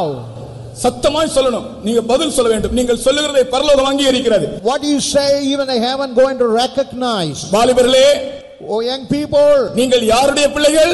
whose son art thou? யாருடைய பிள்ளைகள்? இயேசுவுடைய பிள்ளைகள். ஹல்லேலூயா. ஈசாயின் பிள்ளை என்று சொன்னான் தாவீது. நாம் ஈசாயின் வேரிலே தோன்றின இயேசுவின் பிள்ளைகள். And we are the children of God who have sprang out of the root of Jesse. இப்ப நான் திரும்பவும் கேட்கிறேன். Again I'm asking that. வாலிபர்களே, Oh young people, நீங்கள் யாருடைய பிள்ளைகள்? whose son art thou? இயேசுவுடைய பிள்ளைகள். ஹல்லேலூயா. ஸ்தோத்திரம் பண்ணுவோம்.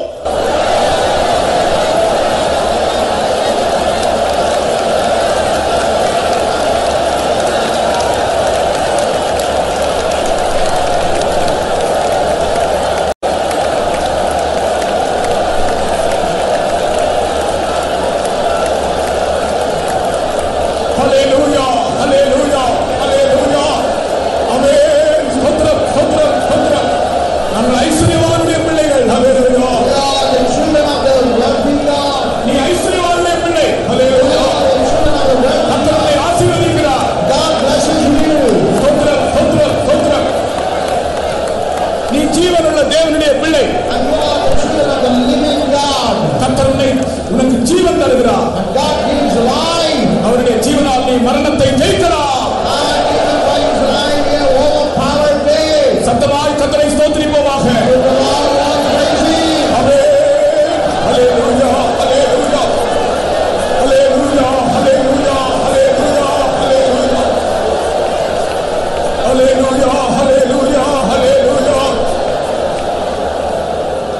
Amen. Now let's go for another verse. சிலருக்கு அரசாங்கத்திலே இருந்து சில காரியங்கள் நடக்க வேண்டியதாக இருக்கிறது, ஆனால் தடையாக இருக்கிறது, நடைபெற முடியவில்லை. அரசாங்கத்தில் இருந்து நாம் பெற்றுக்கொள்ள வேண்டிய சில நன்மைகள் நமக்கு தடையாக இருக்கிறது. Even some goodness what we had to get from the government is something like a hindrances. அப்படி யாருக்காகலும் அரசாங்கத்திலிருந்து சில காரியங்கள் வர வேண்டியதாக இருந்தால் இன்றைக்கு உங்களுக்காக தேவன் அரசாங்க அதிகாரிகளோடு பேசுகிறார். And if anything you ought to get from the government, God going to speak with the officials of the government. 2 ராஜாக்கள் 4ஆம் அதிகாரம் 13ஆம் வசனத்திலே And 2 Kings 4th chapter verse 13. Elisha தீர்க்கதரிசி கேட்கிறான். And even the prophet Elisha asked in this way. உனக்கு நான் செய்ய வேண்டியது என்ன? And he is asking what he should do. ராஜாவிடத்திலாகலோ அல்லது சேனாபதி இடத்திலோ நான் உனக்காக பேச வேண்டிய ஏதாவது உண்டோ? நான் பேசுகிறேன். Is there anything that I had to speak to the king and even to the captain of the horse? I'm going to speak for you. பாருங்க எலிசா தீர்க்கதரிசி எவ்வளவு இன்ஃப்ளூயன்ஸ் பாருங்க அவருக்கு.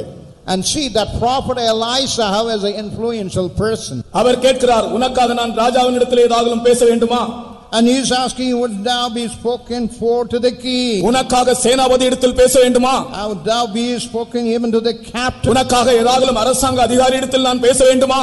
God to speak for the government officials. Elisha தீர்க்கதரிசி கேட்கிறார். And even the prophet Elisha asked in this way. இன்றைக்கு கர்த்தர் கேட்கிறார் உன்னிடத்திலே. Even God is asking you the same way. உனக்காக நான் ராஜாவினிடத்திலே பேச வேண்டுமா? Do you want that for your sake I have to speak to the king? உனக்காக நான் இந்த சேனாபதி இடத்தில் பேச வேண்டுமா? For your sake should I speak with the captain of the host? கர்த்தர் பேசுகிறார். But God is speaking. ஒரு முறை ஒரு சகோதரன் அவருடைய ஒரு புது வீடு கட்டினார். One day one brother he built a new house. ஆனால் அவருடைய வீடு கட்டின இடம் அரசாங்க இடம் என்று அரசாங்கம் அதை எடுக்க போகிறது என்று அறிவித்தார்கள்.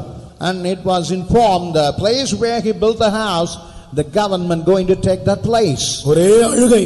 He was weeping and weeping. ஒரு 30 லட்சம் 40 லட்சத்துக்கு ஒரு வீடு கட்டினார். Wow, 40 and 30 and 40 lakhs he had built a bigger house. இப்பொழுது அரசாங்கம் எடுக்க போகிறது. Now the government is going to take that house. அவர்களுக்கு அது தெரியாது, அவர்கள் வாங்கின இடம்தான். And it was a place what they bought for the money.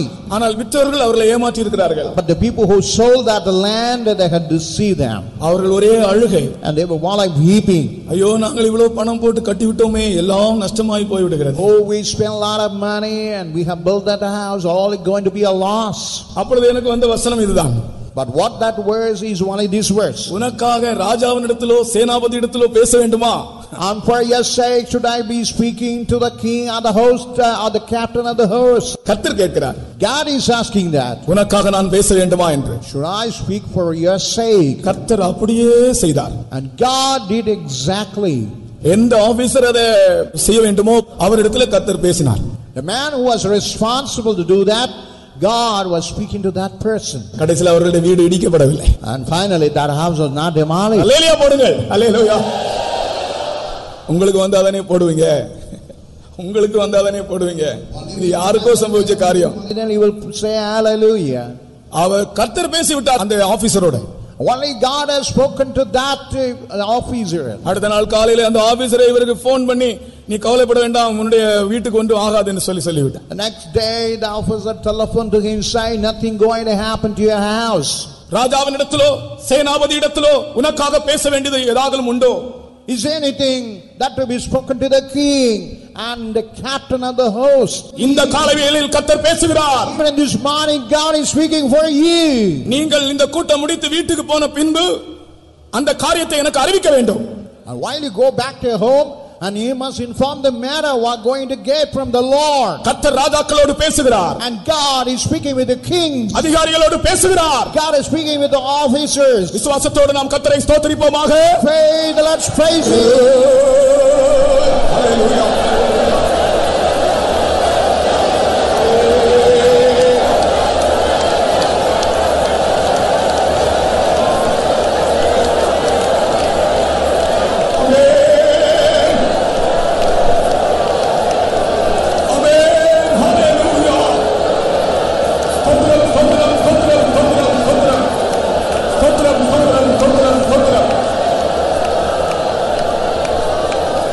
நம்முடைய கூட்டம் முடிய வேண்டிய சமயமாகிவிட்டது.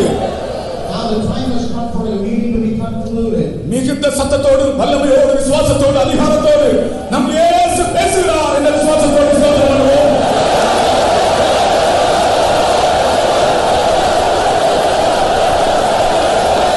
ஹalleluya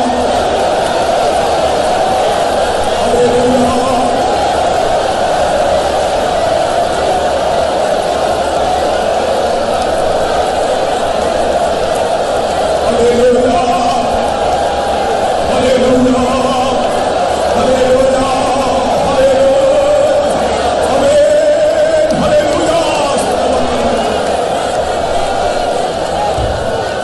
ஆமென். அடுத்ததாக ஊழியக்காரர்களுக்கு ஒரு வசனம் தருகிறேன். Nextly, I want to give a verse to the servants of God. ஊழியக்காரர்களை பற்றி கர்த்தர் என்ன விரும்புகிறார்? What God desires regarding the servant of God. இந்த அனுபவம் ஊழியக்காரர்களுக்கு எல்லாருக்கும் உண்டாகும். And this experience going to come upon all the servants of God. ஏசாயா 30ஆம் அதிகாரம் Isaiah the 38th chapter 20-21 வசனங்களிலே and 20 and 21. ஒரு ஊழியக்காரன் எப்படி இருக்க வேண்டும் என்று சொல்லப்பட்டிருக்கிறார். And here it said how a servant of God should. ஏசாயா 30-20-21 வசனங்கள். And Isaiah 30, 20 and 21. ஆண்டவர் உங்களுக்கு துன்பத்தின் அப்பத்தையும் உபத்திரவத்தின் தண்ணீரையும் கொடுத்தாலும் உன் போதகர்கள் இனி ஒருபோதும் மறைந்திருக்க மாட்டார்கள். உன் கண்கள் உன் போதகர்களை காணும்.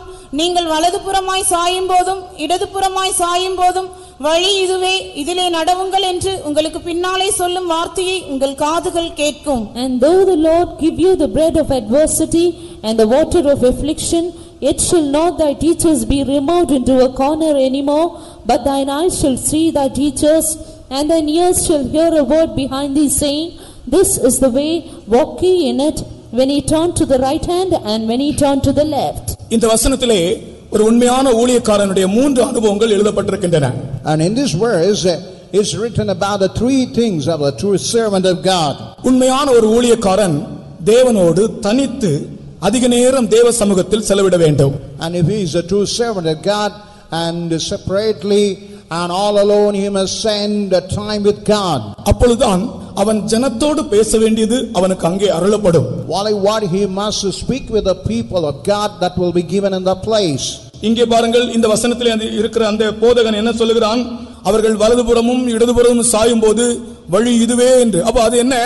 தேவனுடைய அந்த ஆலோசனையை காத்திருந்து ஏற்ற நேரத்தில் சொல்லக்கூடிய ஒரு அனுபவம்.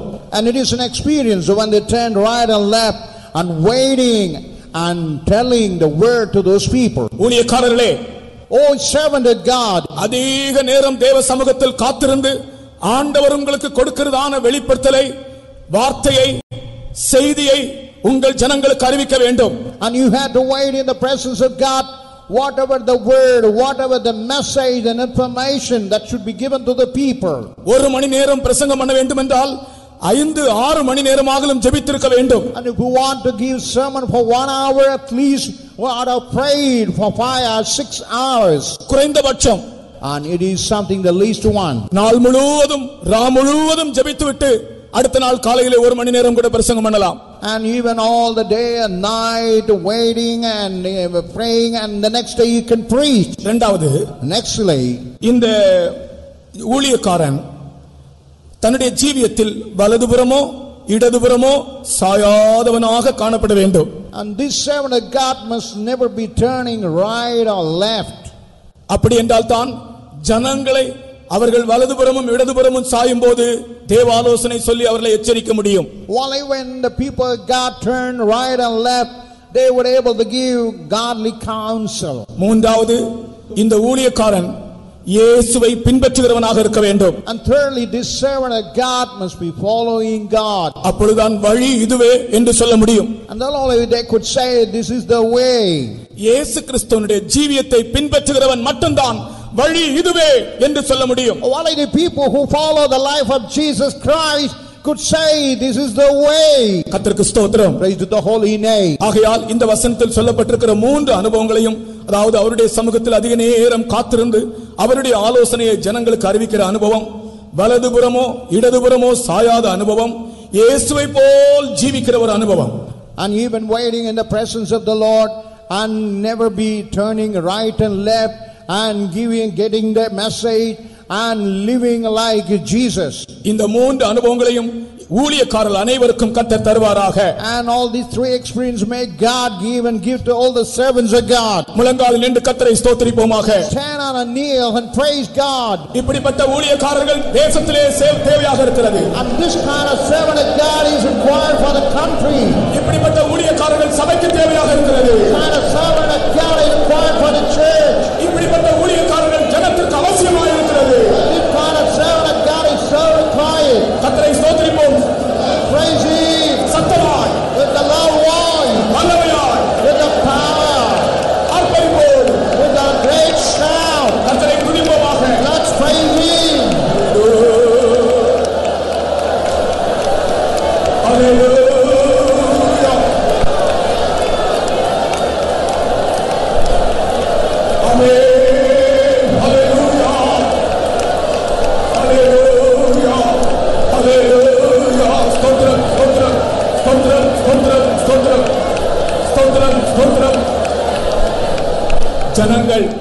வலதுபுறமும் இடதுபுறமும் சாயும் போது வழி இதுவே என்று சொல்லக்கூடிய ஊழியக்காரர்கள் நமக்கு அவசியம்.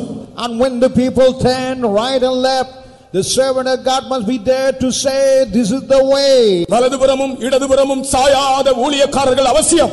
And servant of God who never turn right and left is required. தேவ ஆலோசனை உடைய ஊழியக்காரர்கள் அவசியம். And servant of God having the counsel of God. அந்த உணர்ச்சியோடு கர்த்தரை ஸ்தோத்திரிப்போமாக.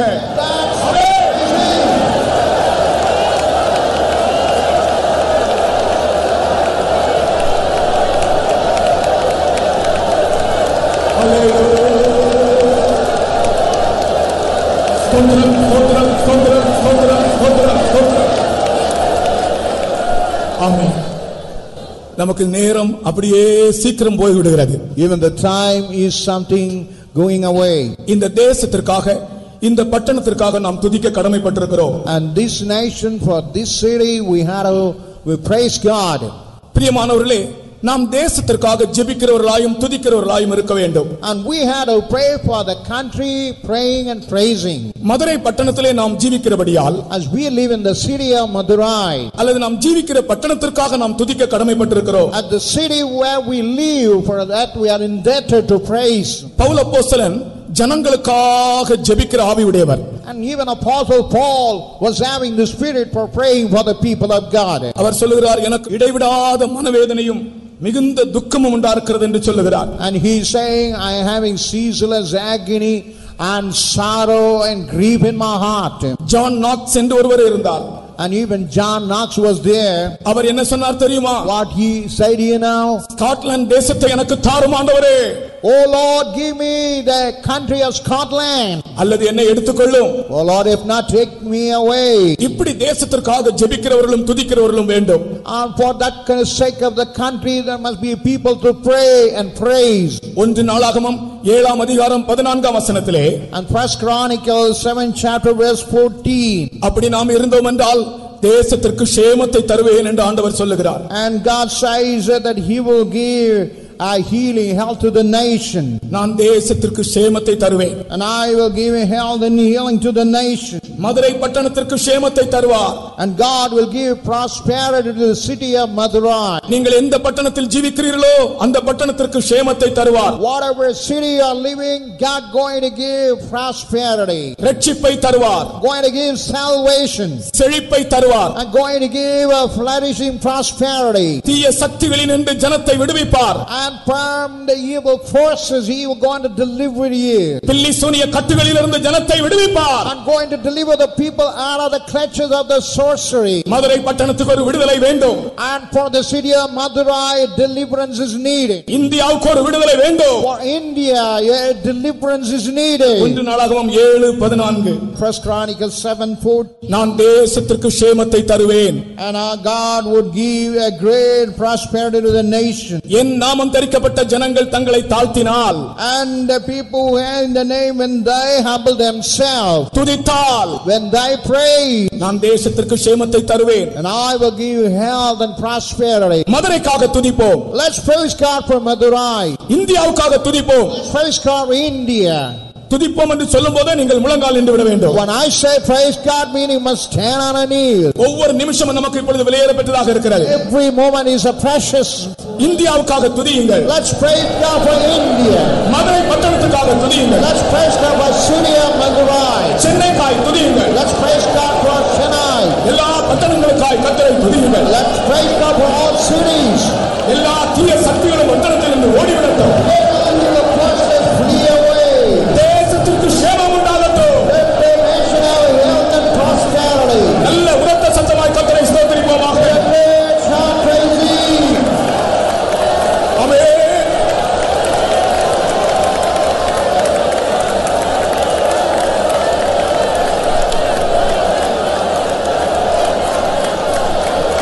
ஆமென். ஸ்தோத்திரம், ஸ்தோத்திரம், ஸ்தோத்திரம், ஸ்தோத்திரம், ஸ்தோத்திரம். Praise the Lord. ஸ்தோத்திரம், ஸ்தோத்திரம், ஸ்தோத்திரம், ஸ்தோத்திரம், ஸ்தோத்திரம். ஸ்தோத்திரம், ஸ்தோத்திரம், ஸ்தோத்திரம், ஸ்தோத்திரம், ஸ்தோத்திரம், ஸ்தோத்திரம். ஸ்தோத்திரம், ஸ்தோத்திரம், ஸ்தோத்திரம், ஸ்தோத்திரம், ஸ்தோத்திரம்.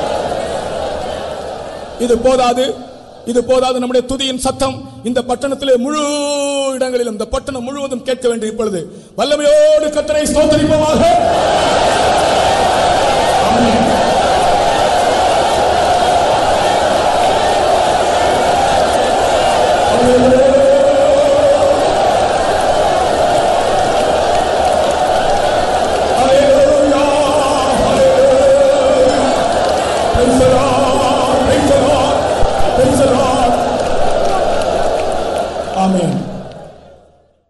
கடைசியாக நம்முடைய ஜீவியத்தை குறித்து ஒரு வார்த்தை தருகிறேன். And finally, I want to give a word of God regarding our personal life. யாக்கோபு அப்போஸ்தலனுடைய நிருபம் 4ஆம் அதிகாரம் 14ஆம் வசனத்திலே, And James 4th chapter verse 14. நீங்கள் உங்கள் வீடுகளில் போய் இந்த வசனத்தை வாசித்து பாருங்கள். Go back to your home and read this verse. நம்முடைய ஆயுசு நாட்கள், நம்முடைய ஜீவன் புகையை போல் இருக்கிறது என்று எழுதுகிறார். And he writes, our life is something like a vapor. நான் உங்களுக்கு இந்த கூட்டத்திலே சொல்லுகிறேன், நம்முடைய மரணம் எப்பொழுது என்று நமக்கு தெரியாது. In this meeting I want to say, we may not know at what time we'll have death. நம்முடைய ஜீவன் புகையை போல் இருக்கிறது. Our life is something like a vapor.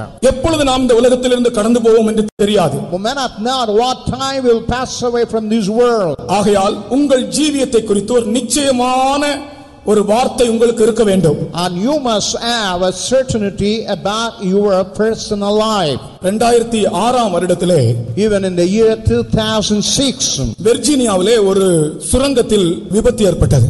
even in Belgium, in that mine there was an accident. அதிலே 13 பேர் அந்த இடத்தில் இறந்து போனார்கள். And 13 persons killed in that place. ஒரு வெடி விபத்து. It was a blast. அந்த விபத்தை பற்றி வெளியே அறிவிக்க பயந்தார்கள். And even they were afraid to inform about those death and the blast. அறிவித்தது எப்படி தெரியுமா? In what a way they inform it to others, எல்லாரும் உயிரோடு இருக்கிறார்கள், ஒரே ஒரு ஆள் தான் மரித்தார்கள். All are alive, one person is dead. ஆனால் 13 பேரும் இறந்து போனார்கள். But actually the 13 all been dead. கடைசியிலே மரித்தோருடைய குடும்பத்தார் எல்லாரும் பயங்கர கோபாவேசத்தோடு இருந்தார்கள். And even all the family members, they were with all angry mood. நாங்கள் பழி வாங்காமல் விட மாட்டோம் என்று சொல்லி பயங்கரமான கலவரம் செய்து கொண்டிருந்தார்கள். And they were making a lot of agitation until they retaliate. அப்பொழுது அடக்காராதனை நடத்தின ஒரு தேவனுடைய மனுஷன் என்ன செய்தார் என்று தான் நான் உங்களுக்கு சொல்லுகிறேன். But the servant of God who conducted the funeral service, what he said, that what I want to say to you now. இந்த 13 பேரும் மரித்தவர்கள் என்ன செய்திருக்கிறார்கள்? And those dead 13 persons, what they did, தாங்கள் மரித்து போவோம் என்பதை அவர்கள் முன்னதாகவே அறிந்து, and having known that they would die, ஒவ்வொருவரும் தங்களுடைய குடும்பத்தாருக்கு தங்களுடைய சொந்தக்காரர்களுக்கு என்று ஒவ்வொரு வார்த்தை, ஆறுதல் வார்த்தையை எழுதி வைத்துதான் அவர்கள் மரித்திருக்கிறார்கள். And before dying they have written a consoling words, with that only they have died. அடக்காராதனை நடந்து கொண்டிருக்கிறது. Now the funeral service was going on. அவர்கள் எழுதின வார்த்தைகள் வாசிக்கப்பட்டன. Even whatever the words written were just read in the place. அடக்காராதனை நடத்தினவர் அங்கே நின்றுதான் அந்த கோபத்தோடும் அந்த ஆரவாரத்தோடு நின்றுதான் ஆட்களிடத்திலே ஒரு கேள்வி கேட்டார். மிகவும் அன்போடு கேட்டார். And you ask him all politely and kindly. மரித்தவர்கள் அனைவரும் நமக்கு ஆறுதல் வார்த்தைகள் எழுதி இருக்கிறார்கள். All the dead person, they have written a very consoling words. இப்பொழுது நான் இங்கே நிற்கிறவரிடத்தில் கேட்கிறேன். And I want to ask you, the people who are standing here, நீங்கள் ஒவ்வொருவரும் ஒவ்வொரு வார்த்தை எழுதி கொடுங்கள் என்றால் நீங்கள் என்ன வார்த்தை எழுதுவீர்கள் என்று கேட்டார். if I'm asking all you to write a word and give to me what the words you are going to write. எல்லாரும் சிந்திக்க ஆரம்பித்தார்கள். All started thinking about. கடைசியிலே அந்த அடக்காராதனை நம்பிக்கையோடு முடிந்தது. And finally that funeral service ended with the hope. எந்த நேரத்தில் மரணம் என்று நமக்கு தெரியாது. We may not know at what time death would come. ஆனால் என்னை குறித்த ஒரு வார்த்தை எனக்கு நன்றாக தெரிய வேண்டும். But I must know about me, about the word exactly, definitely. உன்னுடைய ஜீவியத்தை குறித்த ஒரு நிச்சயமான வார்த்தை உனக்குள் இருக்க வேண்டும். And regarding your life, certainly you must have a word within you. விசுவாசத்தோடு நம்பிக்கையோடு கர்த்தரை ஸ்தோத்திரிப்போமாக. With the faith, with the belief, let's praise him. நம்முடைய கூட்டம் முடிய போகிறது. நம்பிக்கையோடு கர்த்தரை ஸ்தோத்திரிப்போம். Let's praise him.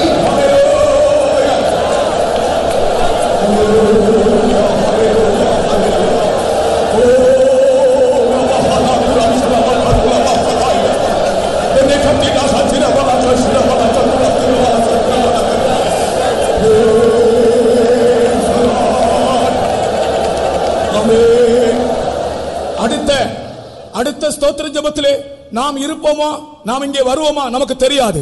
The next dawn praising, whether we would be alive, whether we would be able to attend this kind of dawn praising. நான் நடத்துவேனா எனக்கும் தெரியாது. Even I may not know whether I will able to conduct this dawn praising. ஏனென்றால் நான் இப்பொழுது சொன்ன வசனத்திலே நாளைக்கு நடப்பது நமக்கு தெரியாதே என்று அப்போஸ்தலன் எழுதுகிறார். Even apostle writing in the word of God, We may not know what will happen tomorrow. ஆனால் நிச்சயமான ஒரு வார்த்தை உன்னை பற்றி உனக்கு இருக்கட்டும். Certainly you must have a word about you. விசுவாசத்தோடு கர்த்தரை ஸ்தோத்திரிப்போமாக. With all faith praise Him.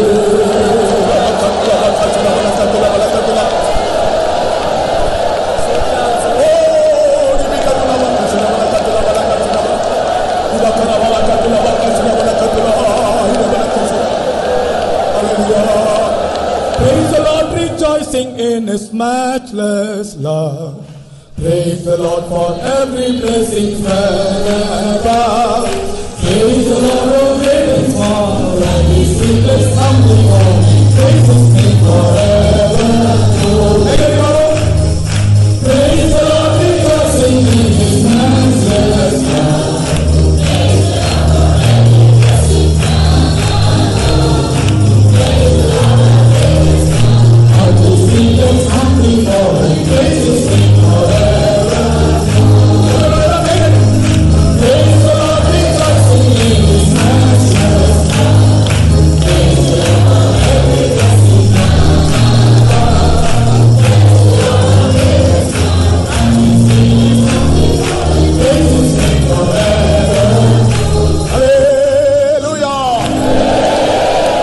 இப்பொழுது நீங்கள் எழுதி போட்ட இந்த अनेक ஆயிரம் விண்ணப்பங்களுக்காக நாங்கள் கை வைத்து ஜெபிக்க போகிறோம். Now whatever the requests we have written and cast into that box, for all those requests we are going to pray.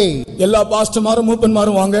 All pastors and elder brothers, please come forward. நீங்கள் எழுதி போட்ட அந்த பேப்பர்ல நாங்கள் கை வைத்து ஜெபிக்கிறோம். And whatever the paper you written, we are going to lay a hand and going to pray.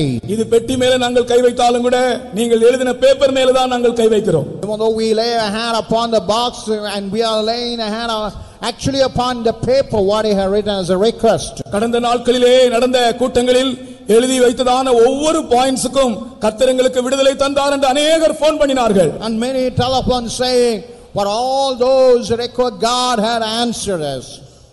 கர்த்தர் நல்லவர். God is good. கர்த்தர் ஜெபத்தை கேட்கிறவர். And God answered our prayers. வேண்டுதலுக்கு பதில் தருகிறவர். And He the Lord we answer all your supplication. ஜெபத்தை கேட்கிறவரே. O Lord, we hear that our மாம்சமான யாவரும் உம்மிடத்தில் வருவார்கள். the people who are of flesh will come unto you. கர்த்தர் உங்களை நீங்கள் எழுதின காரியத்தை கர்த்தர் வாய்க்க பண்ணுகிறார். And whatever you are written, God going to make it a prosperous. நீங்கள் எல்லாரும் கூட உங்களுடைய பக்கத்தில் இருக்கிற உங்களுடைய கையை பிடித்துக் கொள்ளுங்கள். And you all that catch your hand nearby. நாங்கள் எல்லாரும் இதிலே கை வைத்து ஜெபிக்கிறோம். And we are going to lay a hand and going to pray. எல்லாரும் விசுவாசத்தோடு ஜெபிங்க.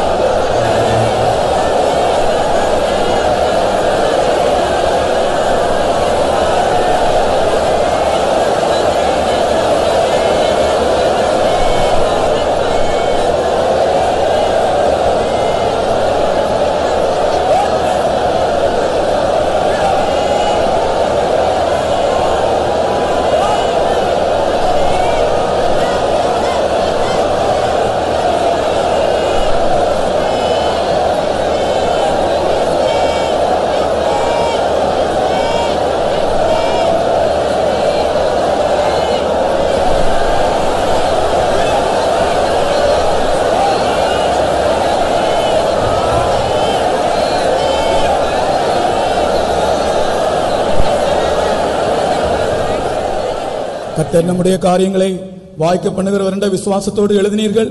கர்த்தர் அதை கேட்டிருக்கிறார். அதற்காக கர்த்தரை ஸ்தோத்திரம் பண்ணுங்கள்.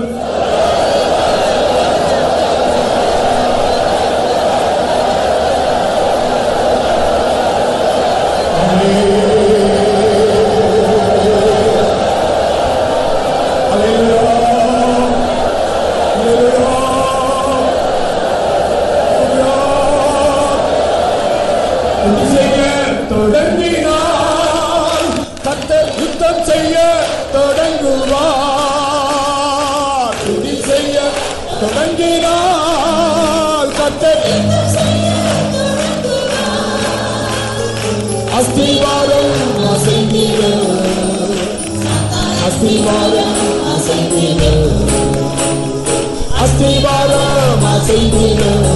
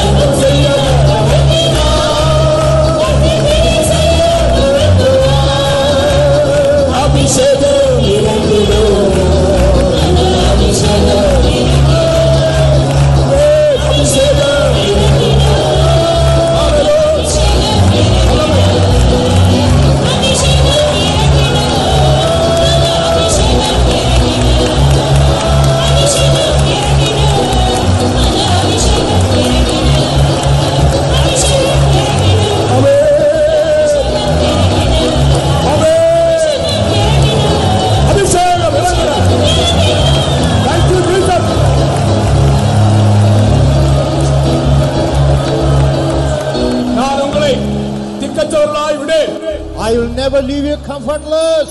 நீங்கள் என்னை தேடி வந்தீர்கள். You have come in search of me. நான் உங்களோடு இருக்கிறேன். I am the Lord always with you. என் வருகை சமீபம். My coming is very soon. N வருகைக்காய் ஆயத்தமாகுங்கள். And you prepare for my coming. நான் உங்களையும் உங்கள் குடும்பத்தையும் கைவிடுவதில்லை என்று கர்த்தர் சொல்கிறார். I am never going to forsake you. முழங்கியே கெஞ்சுகிறார் கர்த்தர் பராக்கிரம சாலியோ. முழங்கியே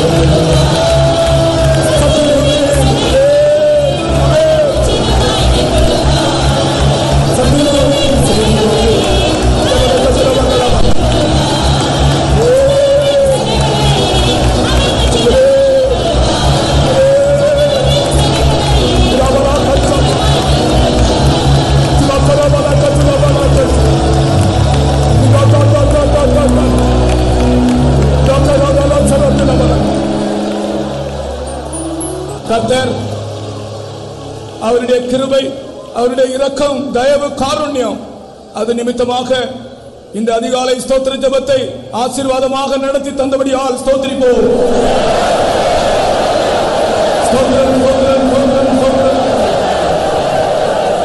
நமது மழை தடைகள் இல்லாமல் நாம் கேட்டபடியே இயற்கையை கர்த்தர் அனுகூலமாக்கி தந்தபடியால் ஸ்தோத்திரிப்போம்.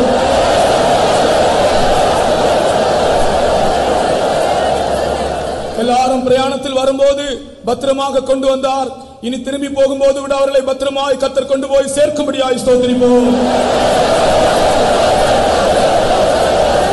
ஆண்டவரை துதிக்கும்படி, அவரை மகிமைப்படுத்தும்படி, அவரை உயர்த்தும்படி ஆண்டவர் ஒரு கூட்டம் ஜனமாக நம்மை வைத்தாரே. இந்த மதுரை பட்டணத்திலே, இந்த இந்தியாவின் பல இடங்களில் வைத்தாரே. ஸ்தோத்திரம் பண்ணுங்கள்.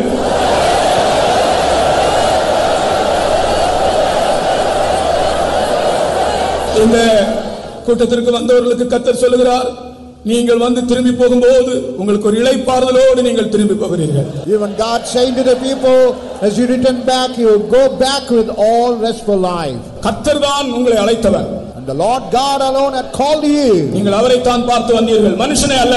You are looking God, not man. You have come into this place. நன்றியோடு ஸ்தோத்திரிப்போமாக. The great Lord, let's praise Him.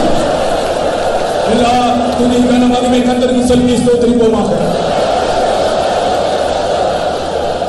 பிதாவாகிய தேவனை ஸ்தோத்திரிப்போம்.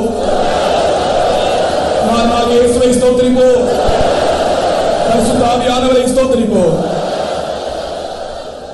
இயேசுவே, எங்களுடைய கர்த்தாவே, அதிகாலை ஸ்தோத்திர ஜெபத்தை நேருக்கு வந்து நடத்தினபடியால் நாங்கள் துதிக்கிற ஆண்டவரே, ஸ்தோத்திரிக்கிற கர்த்தாவே. இயேசுவே, கொண்டு வந்ததான ஒவ்வொரு பிள்ளைகளுக்காக கர்த்தாவே நாங்கள் துதிக்கிற கர்த்தாவே, ஸ்தோத்திரிக்கிற கர்த்தாவே. முடமான கர்த்தாவே, நினைஞ்ச கர்த்தாவே, அபிஷேகம் பண்ணி கர்த்தாவே தந்த ஒவ்வொரு வார்த்தைகளுக்காக கர்த்தாவே நாங்கள் துதிக்கிறோம் ஆண்டவரே. இயேசுவே, நீ ஒருவரையும் கைவிடுகிற தேவன் அல்ல கர்த்தாவே. நாங்கள் துதிக்கிறோம் ஆண்டவரே. வழிநடத்தமான ஆபத்துகள், அனர்த்தங்கள் நேரிடாதவனே சுகத்தோடு போய் சேர நீ உதவி செய்யும்படியாக நாங்கள் வேண்டிக் கொள்கிறோம். சுவாமி, ஆசீர்வாதத்தை பெற்றவர்கள் ஒருவராயிரம் தங்கள் ஆசீர்வாதத்தை நஷ்டப்படாதவனே ஆசீர்வாதத்தை காத்துக்கொண்டு மக்கள் பிரியமான பிள்ளைகளாக ஜீவித்து வரியை நாடு கேட்டு கர்த்தாவே நீ கைதுபடுத்த வேண்டும். கைதிர கர்த்தாவே, எங்களை முற்றமாக தாக்கி இந்த வரம்புளான கரங்களை ஒப்படைக்கிறோம்.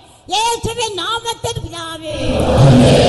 நம்முடைய கர்த்தராகிய இயேசு கிறிஸ்துவின் கிருபையும், பிதாவாகிய தேவனுடைய அன்பும், பரிசுத்த ஆவியின் ஐக்கியமும் நம் அனைவரோடும் சதா காலங்களிலும் இருப்பதா.